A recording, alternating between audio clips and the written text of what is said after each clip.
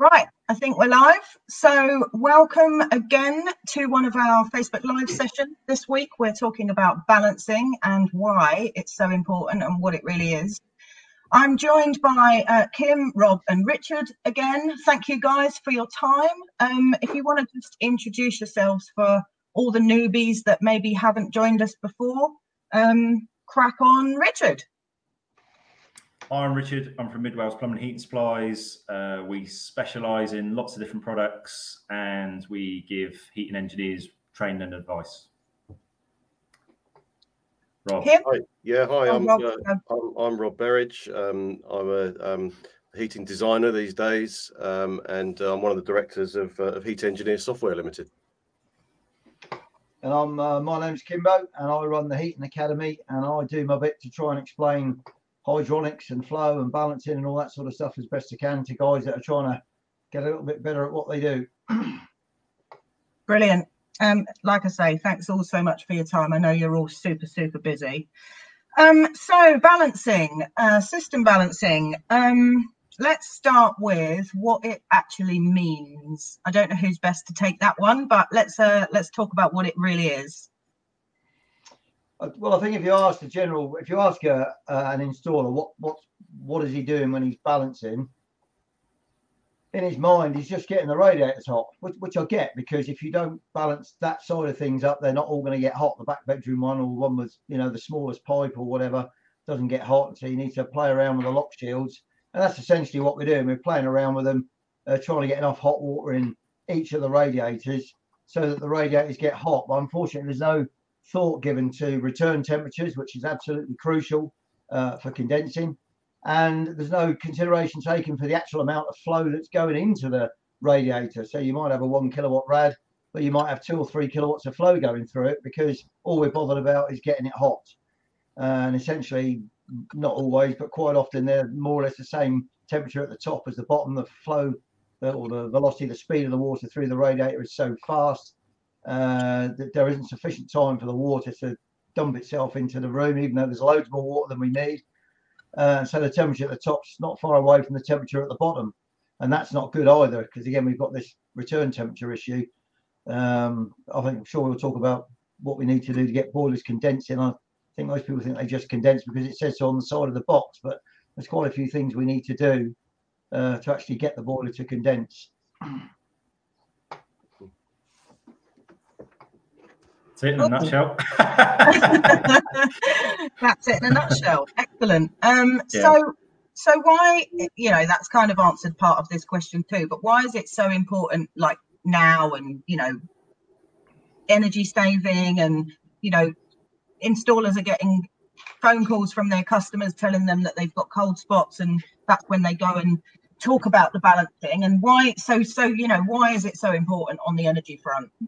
Well, we're getting so many issues now with there has been some mixed messages coming out of government, but one thing that is coming out of government now is that they want to start trying to really push energy efficiency, and that is so poignant now, in the sense of energy bills going skyrocketing, 54% up last week, 1st of April, which was it April Fuel Day, was it, or something? I think it was called something like that. Bit of a weird one, but sorry. If only it was an April Fool. Yeah, well, yeah, it felt like it, didn't it? But it's not in your pocket.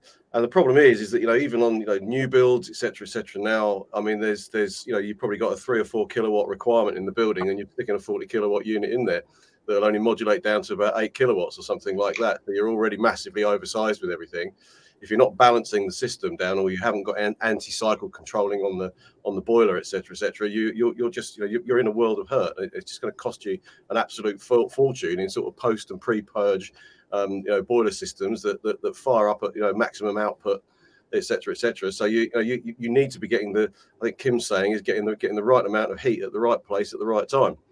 And that's basically what it's all about. I mean, from my own perspective, balancing my system up properly from a few years ago with load compensation controlling, etc. Now, I've knocked about 3,400 kilowatt hours off of my bills a year, which is a massive saving.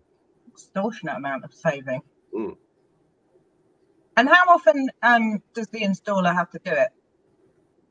Is it something every time they go to the home? Every time that they set up, commission a system, every time that they design a system to get obviously the radiators the right size. I mean, we're heading towards low temp systems, and eventually fossil fuels will actually be phased out. You know, which is quite right, but there's procedure for a reason. And I think we now got to start getting ourselves or our systems heat pump ready. And the way that we're going to start doing that is ensuring that we're getting these lower return temperatures coming back to our heat sources.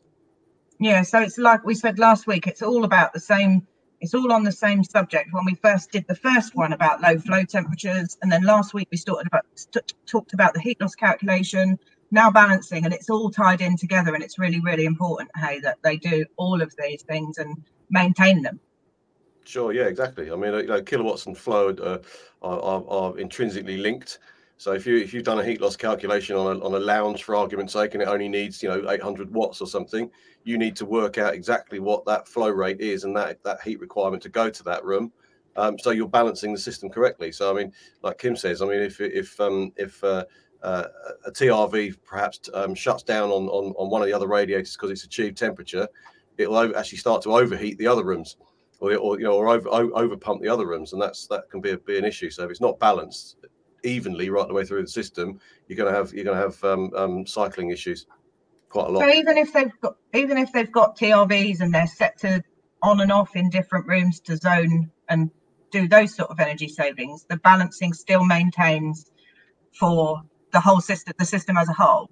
Yeah, 100%. I mean, you know, the second law of thermodynamics means the hot will always go to cold in whatever direction. I mean, let's face it, who closes all the doors in their houses when they you know, if you've got different temperatures in each room? You know, it's fine if you've got a nice sealed door, etc., and you can do it. I mean, I don't particularly like trying to sleep in sort of 21 degrees.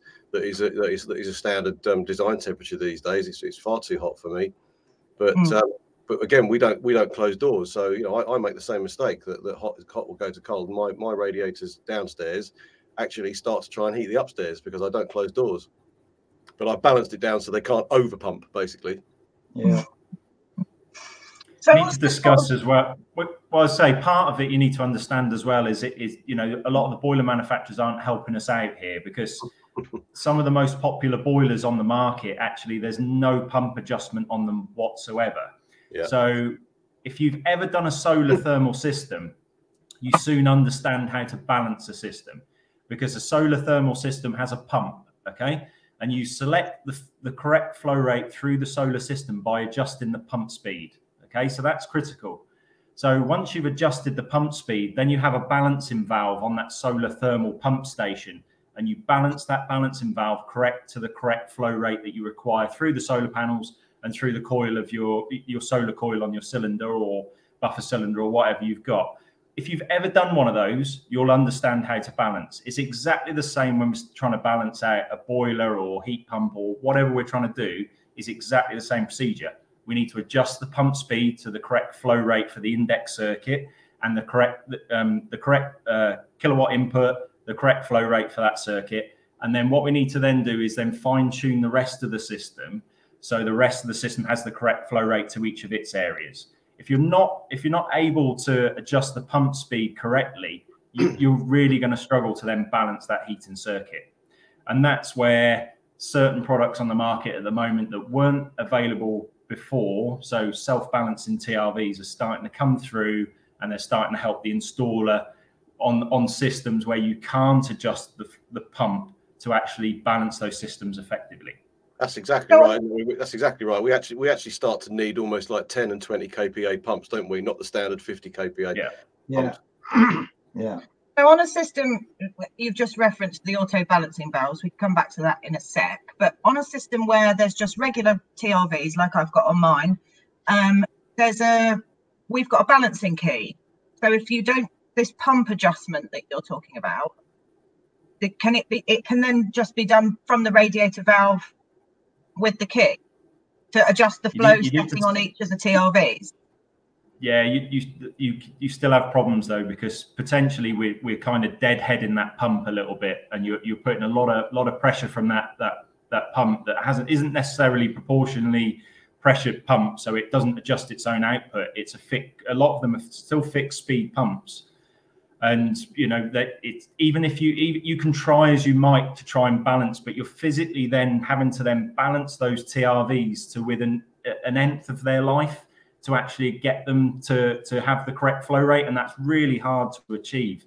Even with the best valves in the world, if you can't adjust that pump speed on that boiler, you're going to be in a world of pain balancing.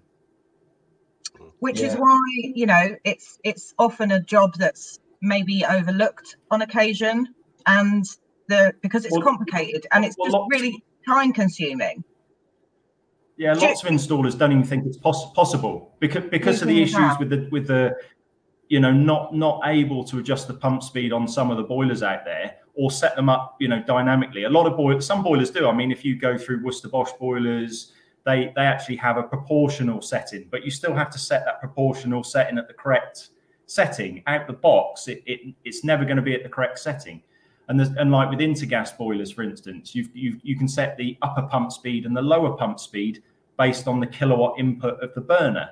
So when the burner's at a higher input rate, the pump's at the correct speed to distribute that energy through the heating circuit. And as it comes down in kilowatt rating, the pump speed adjusts itself down to give you less flow rate through the heating circuit. So some boilers can do it, but there's a lot out there that can't do it. And those are the boilers where a lot of the time that myself, Rob and Kim hear about the installers complaining that, look, we can't balance these systems. And part of, I think, the understanding and the misconception about balancing is just because it's really hard to do on some of the systems that are out there, just because the installers don't have the tools to do that.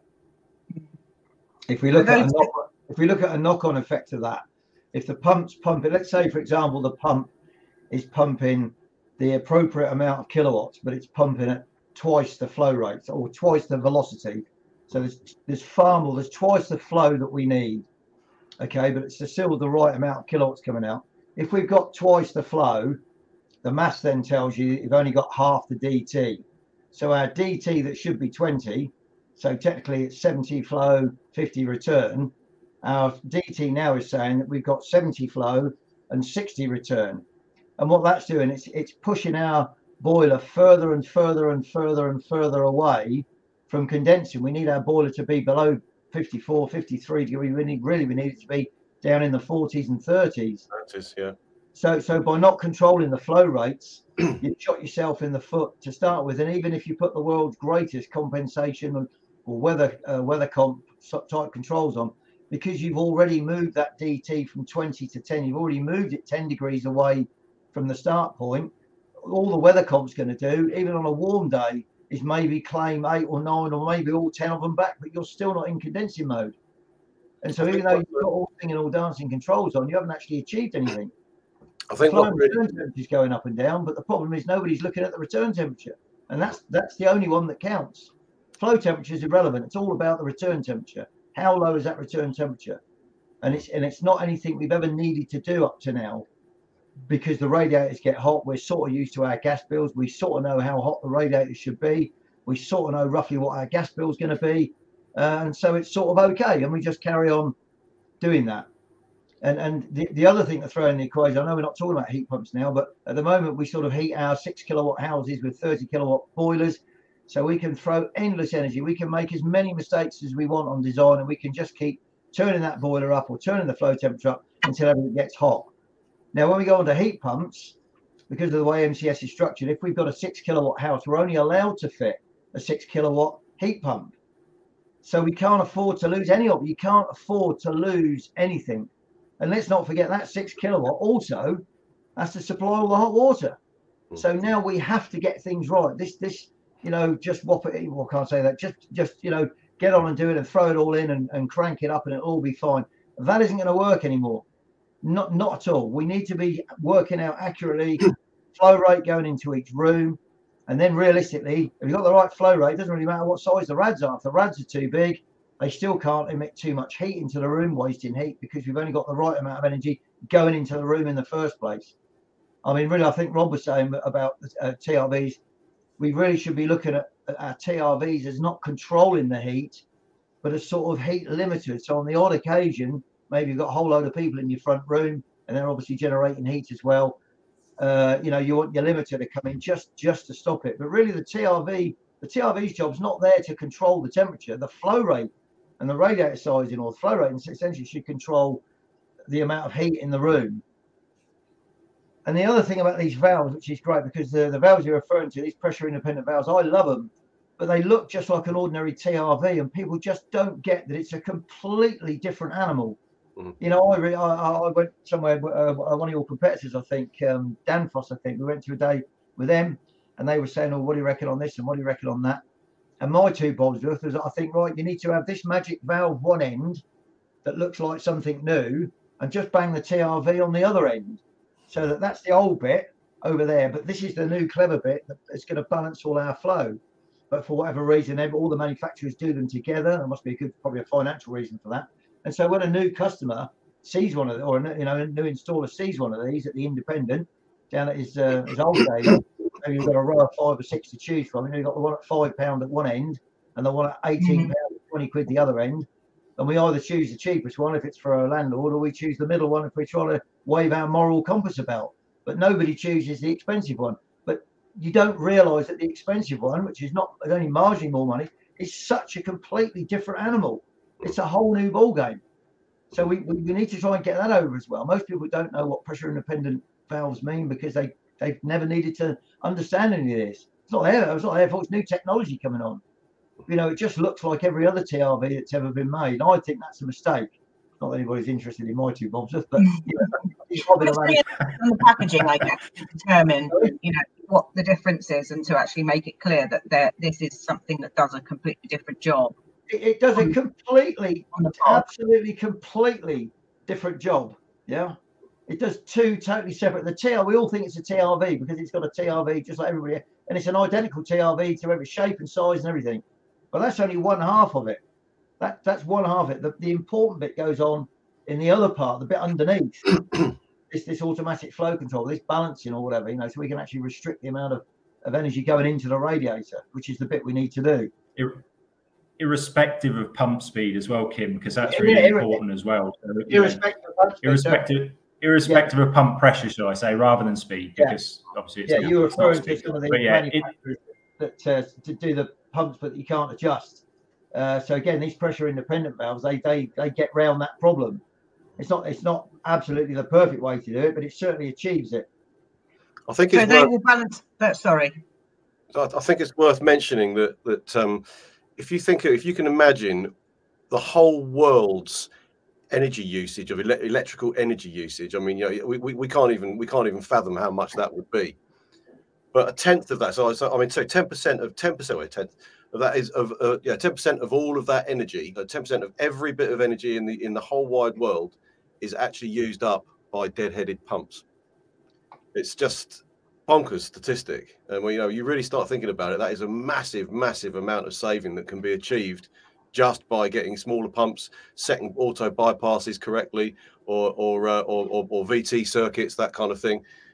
Which I'd use in commercial stuff. But I mean, some of like the big NHS projects that I've looked at and worked with and stuff. I mean, you go and you see some of these pumps, and I mean, people are not understanding what an index circuit is for starters. I mean, I remember when I was first trying to find out a lot about it, years ago, and I was looking it up on the internet, and there was just nothing on the internet about an index circuit, and there's still very little out there now.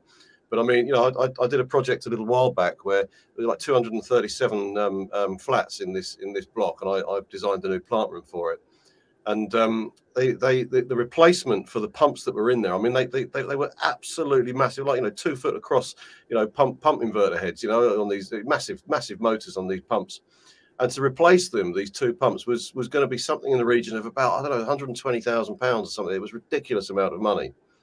And you could actually, DN150, so DN150 pipe work, you could see it shaking where there was just so much velocity, and head running through these systems, which causes all erosion. The running costs are massive, etc., fixed speed. I did the replacement, so I went there. I spent a day just pacing out and running with a wheel measure around on the underground car park and everything, working out exactly what the index circuit was to this. And the replacement for these pumps for both sets of pumps was about £10,500. I mean, the saving was just massive. And it's, people don't understand. As long as you calculate the index circuit out, doesn't matter how many other rads are on the circuit, it makes no difference. All you've got to do is that's the flow. It's not the head. You know, it's not the pressure. You know, the resistance. It's about the flow then. So it's really bizarre that that people aren't getting it. Well, just going on to that, Rob, right? In my circuit here, so we've just had some work, so I've still got to complete it all, but we've just gone, so we had 2 underfloor heating manifolds at my house. Each underfloor heating manifold had a pump, okay? Yeah. So we've just gone, I've ripped it all out because we've simplified it down. We've gone weather compensated with the new heat pump we've had fitted. But we've gone from two pumps there. There was also a shunt pump, okay? Because when I you know, you got to bear in mind, this was 15 years ago when I started designing all this out, and I was relying on other people. So I was relying on manufacturers to do the calculations correct and give me the correct information. Yeah. But actually, now I've got to the point in my career where I know all this intrinsically, and I can design it out myself, and I've got it. I can get it all correct. So we've ripped out 3 pumps here, okay, and we've replaced it with 1 pump. One pump now does all the from here. Does all the underfloor heating throughout my house, both underfloor heating circuits, and it's flowing at 1.3 meters cubed per hour, which is, you know, 1,300 liters per hour, and that's all my underfloor heating needs. So when we set it up, and it's the pump auto balances this one, and it's running bang on what the actual heat input should be into the emitters. So I know it's perfect because I've done the maths. And it's really important that we just understand you've got to do the maths to set your pump speed correct, or know actually what size pump you need.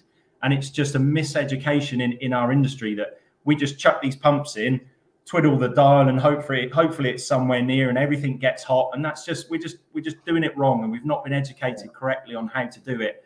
But it starts with a pump. Once we get the pump right and the flow rate somewhere near, then that's when the balancing occurs on the rest of the system. And balancing is setting flow rates. It's not getting everything.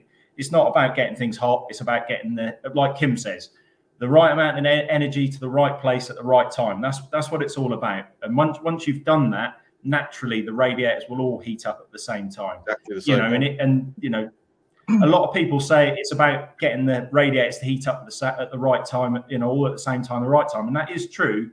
But there's a bit more behind it than than we think. And like I said, it's the manufacturers need to help us out here as well, because like Rob said, the pumps are too big. Do you know what I mean? For most domestic properties, you know, when we got 1550, 1560 pumps, they're probably 2 times too big in most properties. Yeah. And problem is, once you've got a pump that is too big, you're going to struggle to balance with a normal lock shield. You need something a bit better. Do you know what I mean? You need that extra little bit to do it. Well, you need more authority, don't you? Claire, deep in thought. Sitting here going, yeah, good. So Matt from last week, MRHP is back. Can we get a link to these TRVs? So the guys were talking about the IMI. I believe there's a Danfoss one as well. We are launching an auto balancing valve this year. We're going to share some more information about that as we get closer to June. So yeah, we'll share that one with you, Matt. But then we've got NMB Plumbing who's asking, do we need pressure independent valves on every rad? Yeah. So if you think about it, if you've got a defense mechanism on all the countries in NATO except for the top one, the Russians are going to come around the top one, aren't they? And that's essentially what the water's going to do, just to get it topical. Controversial. I mean, essentially, that's what we're doing. We're protecting the radiator from being over flooded with flow, and so it's an all or nothing thing. If we have one poor rad that isn't protected, all the water that's coming out the boiler that isn't allowed into the 9 radiators that are protected or governed, it's all going to try and slosh its way back through the 10th one. So yeah, it's an all or nothing thing. And so not including the one that's normally a bypass. Yeah, well, you're going to set the flow rate. So you're going to set the flow rate. So if you've got an auto bypass, that should be not necessarily under the boiler. It's traditionally under the boiler. But even if you don't use an auto bypass, bear in mind the TRV and the valve, the 𝗶𝗄𝗆 are 2 separate things. You're going to take the TRV off the radiator that's got the room settings. That's probably going to be your living room. So your living room is going to have the room set in, so it's not going to have a TRV on. You can't have 2 controls fighting each other. but you still set the flow rate for that rad. So when the pump overruns, some can go through the bypass, and some, if you're really clever, you can set the bypass and remove from it the amount of energy that's flowing through the radiator, because some of it's going to go through the rad and some of it will go through the bypass. I mean, that's all getting a bit, you know, up your bum a bit doing that. It's getting really, you know, a bit OTT maybe. But yeah, it's all a one. And sometimes people say, well, how about when it's on an S plan, when it's on an I plan? I mean, really, we should be putting all this on priority hot water. You know, because the whole essence of priority hot water is that we only have high temperature flows when we're recovering the cylinder and the hot water, which is sort of, I don't know, maybe 10% of the time the boiler's running. The other 90% of the time, then we don't have to worry about high temperatures anyway. And so we can push the temperatures right down, hopefully now down to sort of 55 degrees. Yep. If the rads are big enough, or use weather compensation or load compensation of some sort to help us now push that down, because we're starting off with a flow temperature. We're not starting off with 75. We could start off with maybe 60. We could set our maximum flow temperature for 60, and then if we balance it, we're in with a fighting chance of getting our DT somewhere around 20. So hey ho, we're now down in the 40s. So we're in condensing already now. We're seriously condensing, and now if we apply all the magic controls, weather comp, whichever way we want to go, we can now push that 60-40, maybe down to 50-30, and now we're cooking on gas. Yeah, because now our boiler's more or less in condensing mode all the time. And of course, that's the idea of where we're going with low temperature heating. Try and force the boiler to be in condensing mode all. It doesn't mean we're not going to balance. We still need to balance, but it's going to force the boiler to be in condensing mode all the time. I get all excited about priority hot water. It's the way forward. Oh, there, mate. You're as excited as I do, yeah. Yeah. I love this question that's just come in. Yeah. What you're talking about, excluding proportion pressure pumps, used to be included in City and Guilds craft and advanced craft plumbing apprenticeship courses. Yeah, it did, within the central heating module. So 42 years ago, we're showing your age there, wherever you are. Yeah. It's 42 years ago when I was there when I was an apprentice, from system design, index circuits, pump maps, heat loss, flow rates, etc., etc. Is this type of course content not included in the current MVQ? Well, I think, do you know what? I think it is, but it's such a tick box exercise these days, isn't it? It's, you know, you turn up, you pass. That's with anything.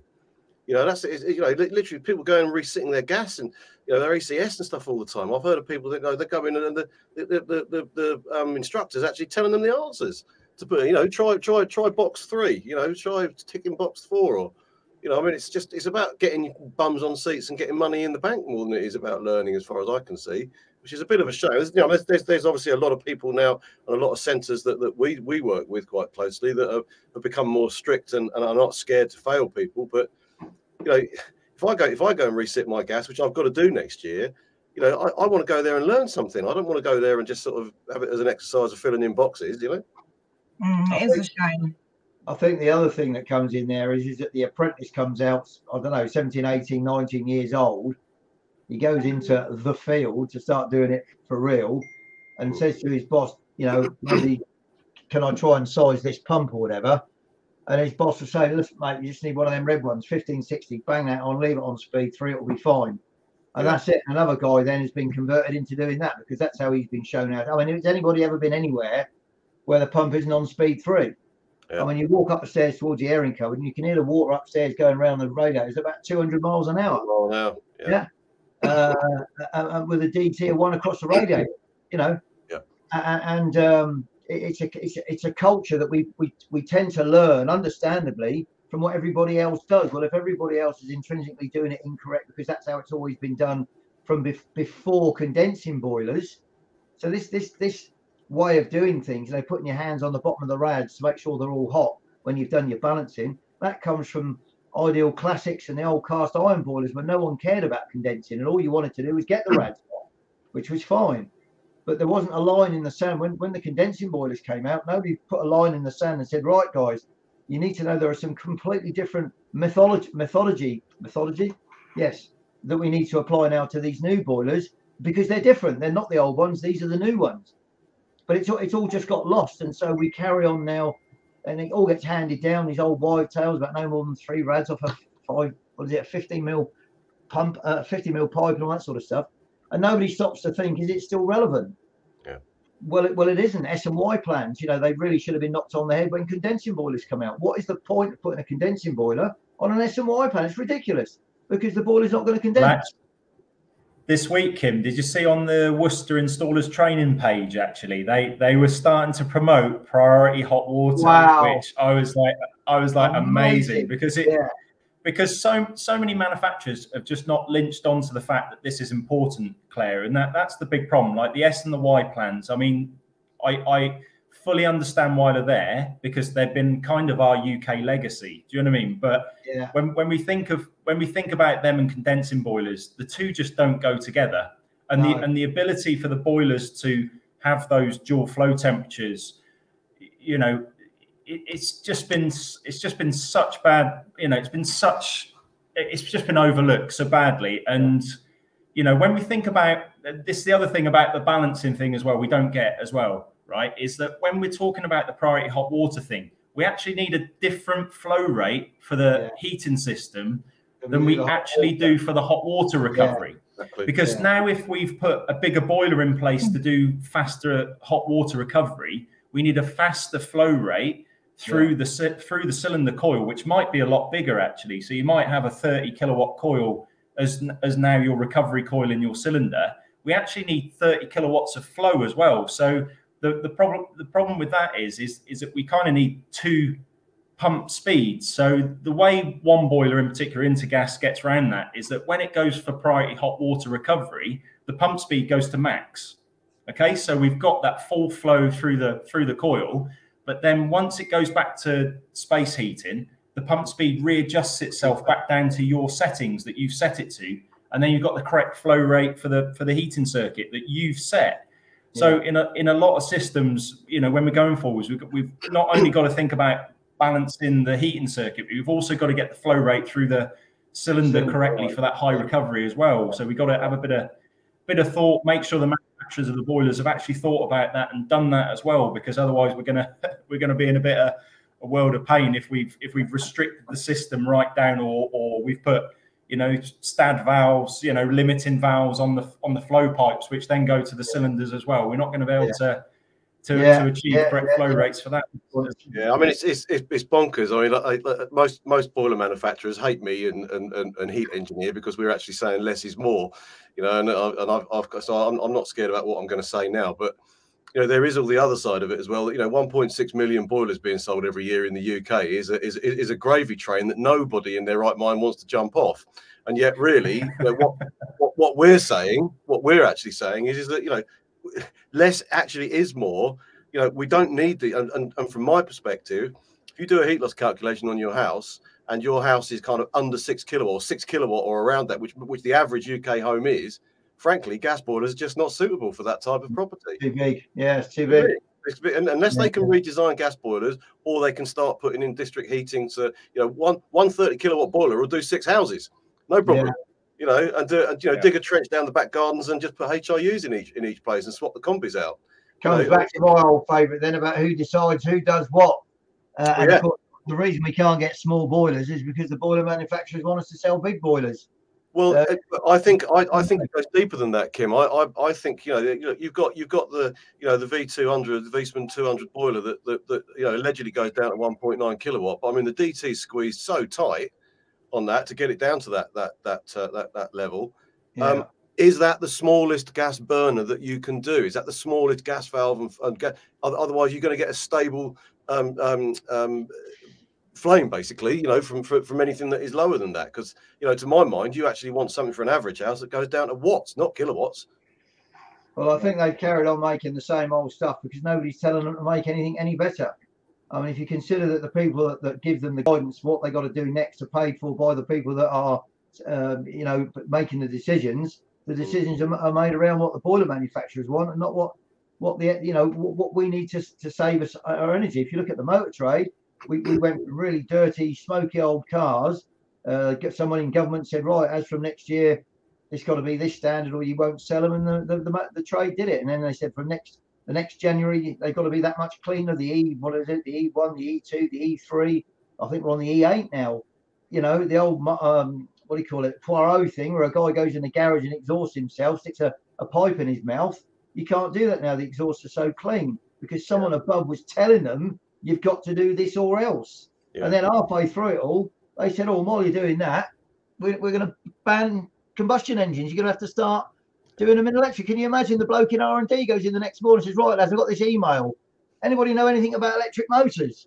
Because we've got to start putting them in cars as from the heating industry's never had that. The heating industry decides its own destiny.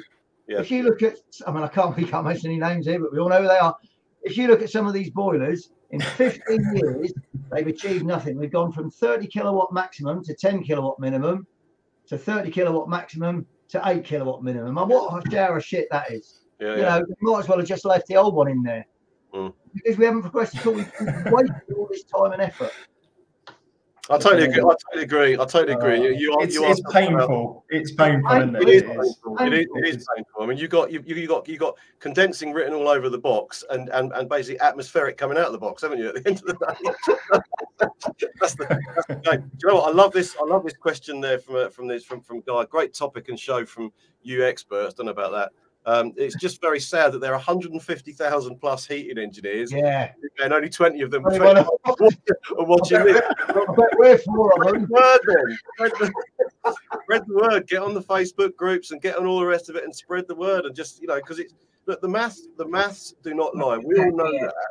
And I think that, as we've kind of touched on, the manufacturers kind of seem to be really right on the back foot with this. And is this the death of gas boilers? Well, it probably is because of the green lobbying and all the rest of it. And as we've said earlier, eventually we've got to stop burning stuff if we want to do that. But we actually realise and we know that we don't need anywhere near the amount of heat that is being sold to us every 1.6 million times every year. Yeah. It's kind of a massive compounded problem, isn't it? Do you know what I mean? We can't physically go out there and actually buy the products that we actually need to install. Yeah. So it's no installer's fault ever. It's just the fact that you need the manufacturers just to come on board, listen to what's being said and go, you know what, guys, these guys are actually talking a little bit of sense. What can we do to improve the modulation ratio or bring the smaller boilers down, get them into the watts? What can we do on the balancing side? How can we improve that for installers to make it really easy that you can just go in, set the flow, off you go. You don't have to come back in the depths of winter to rebalance it because it's 30 degrees inside the house, and how are you going to balance a system when it's 30 degrees? You can't, can you? You need to come back in the winter when you've actually got a bit of heat loss, and actually, it's not, because we just can't do it. But no one ever does that, do they? If it is middle of summer and you're putting a boiler in, and you're then going, right, I'm going to go and balance your system, Mrs. Jones. Do you know what I mean? And you head off out and it's 30 degrees in the property. How have you balanced it without something you can actually physically flow set? It's impossible. The job out there for us, for the installers, and I sympathise with all of you, is that we don't have the products. That's kind of some of what we're talking about. We can try balancing the best we can. We can try and buy the best boiler we can, but still it's not good enough. Do you know what I mean? And everyone's against you because you go out and buy a radiator. It doesn't even show you the correct DT. Do you know what I mean? It's all calculated for old money, and we're always hitting our head against it. And the second actually some manufacturers twig and go, you know what, we'll help these guys out because they are making sense, and start bringing those really valuable products out that, they might be a bit more money, but if it's going to save you a bit of time and a bit of effort, and you can set it up, commission and go, that's ultimately always the best way. But it always, for me, even with the products out there at the moment that can do it, like the boilers with you can set the pumps max and min, it's still hard work because the manufacturer's literature just doesn't help you out. No. Do you know what I mean? Like Kim always says, we've got kilopascals over here, then we've got millimeters meter head over there, and we've got all sorts. Do you know what I mean? And none of it. Water, mate. Oh yeah, you know what I mean. And it's just all everywhere. And what needs to actually happen is we all need to have a bit of joined up thinking and go, okay, this is everywhere else. Okay, brilliant. Europe and everywhere else wide in the world, we've got one standard. UK standard, this is how we do it. This is all the money that we talk in. These are the products that we actually all need to do the jobs. We need to get these houses down to watts, not kilowatts, and off we go. Yeah. I think talking it's about houses. Let's not forget there's another 500 houses been signed off today that won't condense, they won't modulate. Yeah, running at 80, 60. It's absolutely bloody ridiculous. Yeah, it is. You know, these house manufacturers and boiler manufacturers and suppliers, it's absolutely shameful, and nobody cares because there's no one in a position that you can moan at. Because I've moaned at everybody, even Greenpeace. I even asked them what they actually did for a living, Greenpeace, because I'm giving them a legitimate thing to go and beat their drum about and glue their ears to the M25 for, and they're not bothered. You know, and it's, what can you do? You write to your MP, you write to your Green MP, you know, you write to all these bloody tree huggers on Twitter. I've done all that, and nobody knows what to. Oh, very sorry to hear that, but you know, I'm more interested in hugging this tree than I am in doing something practical. Do you know what? I used to get invited by manufacturers to go and sort of like, you know, carbonise and get speeches and stuff like that. When I pulled it all apart, I don't get, my phone doesn't ring anymore. Do you know? they don't like us, even though the maths are right. You know? It's like, yeah, shut up, Berridge, and go and stand in the corner. You know. Yeah, well, I retired yesterday, mate, so I don't give a monkeys anymore about what I say to anybody.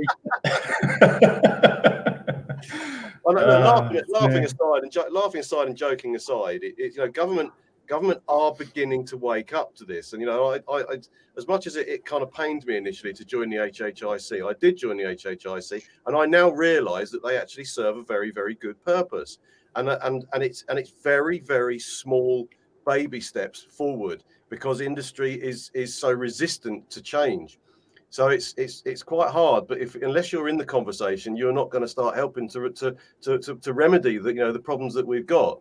You know, system balancing. I'm not trying to push courses or anything like that here, but I mean, all the guys that are listening, if you haven't been on either mine or Kim's or even Richard's, you know, get signed up and come and have a go. And I mean, frankly, if you don't learn anything on mine, I'll give you your bloody money back. I don't care.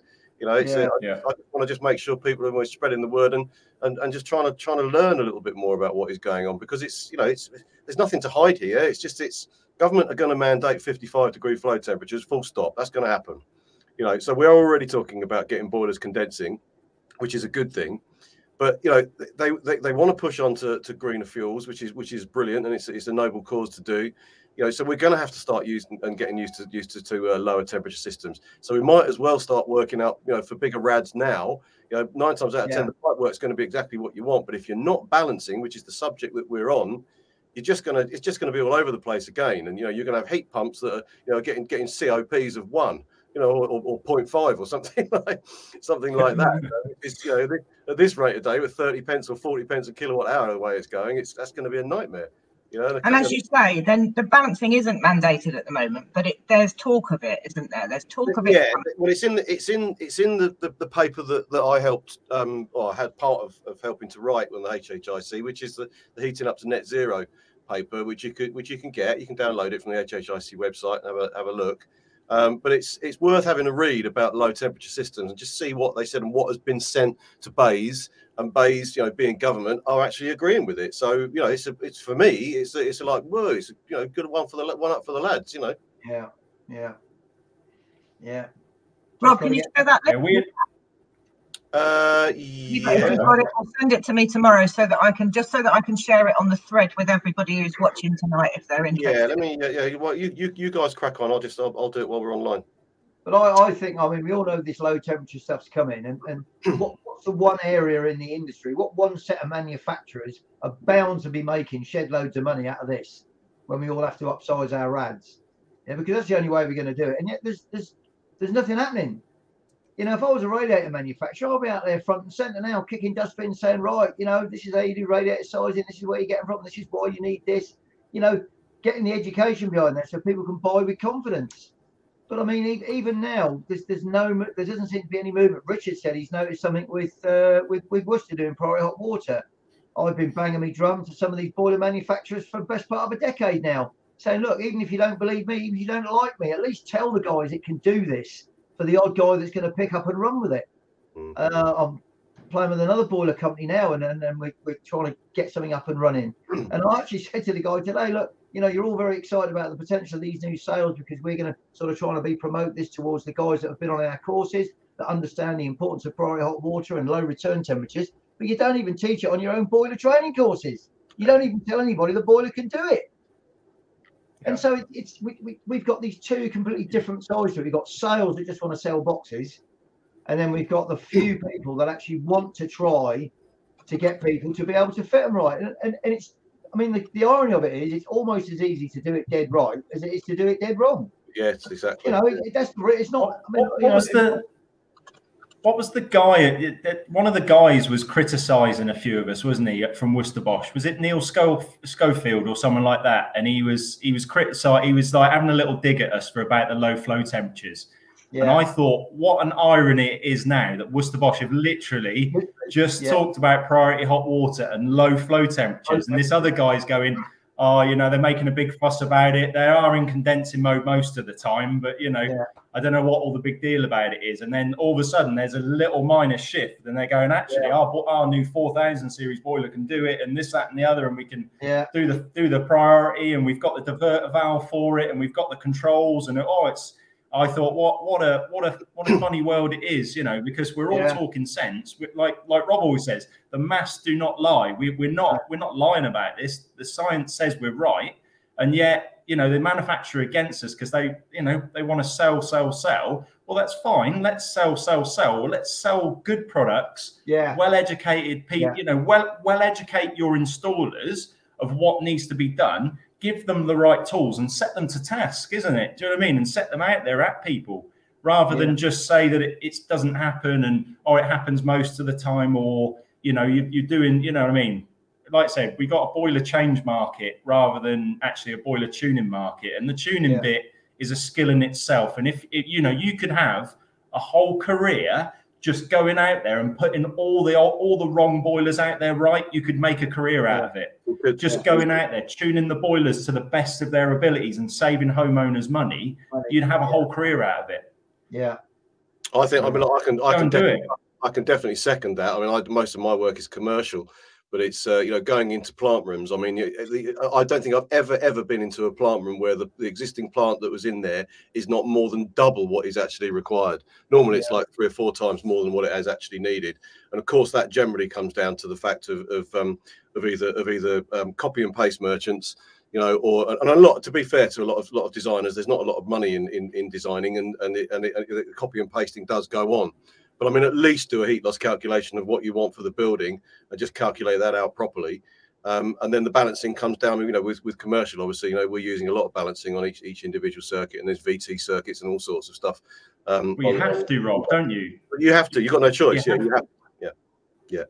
You have to. But I mean, the amount of plant rooms that I go into that are just woefully commissioned. You know, you've only got to go in there with a thermal imaging camera, you know, and start pointing it at a few different pipes and everything. You can see it; it's just bonkers miles out, you know. When the boiler manufacturers are advertising their wares to us, I mean, I know. So you talk about those 4000 𝗵𝗲𝗺. First time in my career, I've actually started to promote 𝗵𝗲𝗺 boilers, because at the end of the day, it ticks all the boxes for me. It's a cracking boiler. Apart from that, you can't get it at the moment. But disregarding that, it's a fantastic boiler. Is this the new 8000? Is this the new 8000? Well, the 4000 series. Oh, right, okay, right, yeah, I don't know. Boilers.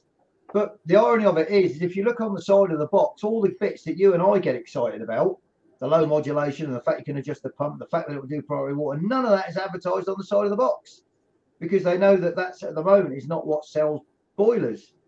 And when I'm you know, trying to preach from my pulpit, when I'm doing my attempting to do my training days, you know, trying to convince the guy that gets a free holiday to Las Vegas once a year to go and pick a decent boiler, one that's actually going to serve the community better, going to look after the planet, going to reduce the fuel bills, save us from Putin and all these other things. They look at you, oh no, I'm not going to do that. I want to get me £100 cash back and me 10 free beanie hats and me free trip to Las Vegas. That's it. And they, you know, they'll say, well, it says on the side of the box it condenses, and that's all I'm bothered about. I can tell my customer it condenses, so it's not my problem. And I mean, you know, if you look at the COVID thing, you know, when COVID came, the bloody nurses and the National Health stepped up to the plate and did their bit. And when we had that crisis with transport and that, the lorry drivers stepped up more or less and, you know, kept the food. But this is our time, guys. You know, we're the heating engineers. We're responsible for this junk. Not personally, it's not our installer fault, but as an industry, we are the reason. We are certainly part of the reason why we're in this quagmire at the moment. And so really it's time for us to step up and say, right, okay, we've made enough money out of this. We can still make plenty of money out of it, but at least let's try and do it a little bit better now and try and get some good return on the investment. And also, let's stop this bloody nonsense of 1.9, whatever it is, 1.7 million boilers a year. I mean, that's absurd. I mean, I think we all know that boilers that don't condense, the heat exchangers aren't washed out with the condensate flowing through it. And we've all seen pictures on Facebook and the like of heat exchangers full of crud and crap inside because they're all running at 80, 90, 80 degrees or whatever. And it doesn't do any, let's just do it right for the next 15 years. Let's just understand what we need to do. It's not difficult. There's no rocket science in it. You don't need 10 decimal places. You just need to understand how it all works, how it all sloshes about inside the system, how we can get the right amount at the right place, get it there at the right temperature, look at our return temperatures all the time, balance the systems up. We can make a massive dent in this. Just the engineers that want to. I know that's not going to be everybody. I get that. We're all different and everyone's got to pay their mortgage. I get that, and it's easy when you're financially stable to say, oh, we should all do this and we should all do that. I get it. But really, those of us that can do that, we really should put ourselves out to try and do it. We've got a responsibility to our grandkids and all of those that come after us to try and, not let things get too bad before they start to slow down and hopefully stop. I'm on the orange box again. Well, there is a level of irony here as well. I'm just reading the chat. There's a level of irony here, right? So in the chat, it says, a Northern head engineer came out to a 𝗺𝗲𝗺𝗁𝗃 boiler with a split hex. I rectified it by the way of closely coupled T's. The engineer initially wouldn't change the hex, claiming I'd piped the flow into the return into the same pipe. I mean, where do you go with it? Where do you start? I mean, what can you say? What can you say? It's like turn an oil tanker, isn't it? It's like trying to turn an oil tanker. Was he 10? Was the guy 10 years old that come out to it? I don't know. Did he? I don't know. But we are battling. The truth is we've got a massive uphill struggle. There's no doubt. There's loads of guys out there already who are top of their game, and heat geeks, eco technicians, everyone else who came up from the ground up. We all self-taught each other. We all did the courses. We all helped each other out. We all learned from the ground up. Actually, all this is rubbish, what we're doing right now. And you realise how bad a heating engineer you actually are. Okay, that's the reality. Okay, you're out there, you're putting boilers in, doing nice pipe work. You think you're doing a great job. You're not. That's the reality.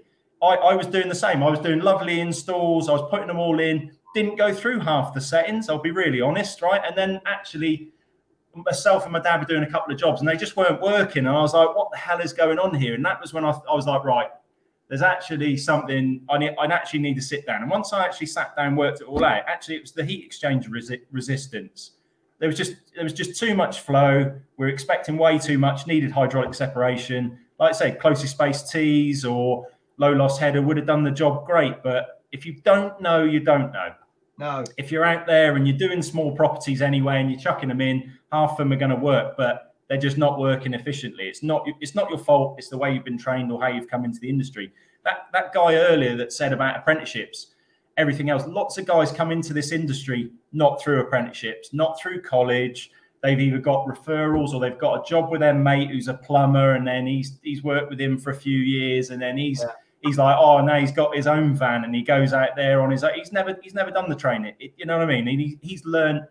The problem is, like I said, when you come out of college and you go and work for someone and they're like, right, we've got a day to get that in. Well, I need 2 days to do it because I've got to balance it, I've got to flush it. No, mate, you've got a day.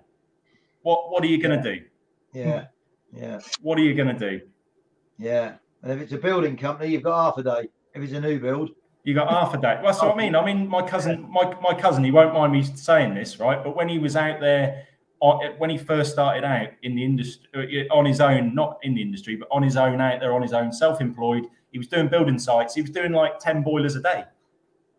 Yeah. He's paid by the boiler. Yeah. That's the reality. Yeah, you know, the reality. like I say, we're all in very privileged positions because we've all got the time. We're a bit older. We can tweak. We can play about. When you're on the tools, you've got to have a set form. And like I said, tools to allow you to do that job in the quickest time scale that you've got. But without those tools, you're going to bugger about with a lock shield for ages because the pump speed's too fast, and you know what I mean. And it's such hard work sometimes, and it doesn't need to be. And that's kind of, I think, with a balancing thing, like I said, with the auto balancing valves, better technology, smaller pumps, boiler manufacturers listening to us, actually what needs to happen on that side. You know, it will get there, but it's just it's going to be an uphill struggle. And to get some of the older boilers, like Kimbo always goes, the Ideal Logics, the things like that don't have the pump speed adjustments, you're going to have a hard time unless you've got these pressure independent valves. You're going to have a real hard time getting those systems at the correct flow rates, and you know, it's going to be really tough. Guys, it's been brilliant. It's been such a great session. We'll keep you posted on our auto balancing valves that are coming. Thanks for your time, guys. The viewers and everyone who's watching seems to have really enjoyed it. It's been really interactive. There's loads and loads of chat on the group. Please post your trainings on the thread as well. So, because there's a lot of people who are asking about it. So make sure you post what you do in terms of training. Rob, Kim, I know you've done it before. Richard, post yours as well. And obviously, summary is balancing is mega important now. It's going to be even more important in the future. So let's get it done to. Sorry, I've just seen these two posts from AJ. My last gas ACS reassessment was 2 questions. Name and national Name and an eye. And that's something up. And I bet you got 4 goes. I bet you got 4 goes at that. You've passed. Sorry, I didn't mean to cut you off now. No, that's okay. Through these. But thanks all for your time. Thanks for everybody watching. I think we've covered everything and then some. And it's been brilliant. Hang on, who makes these magic TRVs? So I make them. 𝗵𝗲𝗁𝗲𝗃 make them. Drayton are just about to make them. When did you say they were due? June? June, yeah. So June, we'll keep you posted, let me know more about that. 𝗵𝗲𝗁𝗃𝗃. Can't wait to get hold of some of them, Claire. So that'd be good. We'll get hold of some of those for all of you. It might be worth thinking about doing another one of these, Claire, but on water quality. Water quality. Mm. Okay, let's chat, Rob, about other things we could do, because I'm sure there's plenty that we can cover. Domestic priority hot water, or whatever it is you were talking about earlier. I've got no idea what it is. It's very important, and it's obviously something that you feel really passionate about. So maybe I'm not the only one who doesn't know what it is. Brilliant. Okay. Brilliant. Okay. All right, Thanks, guys. everyone. Thank you. Yeah, thank you. Thanks everybody. See you all soon. Catch you later. Bye now.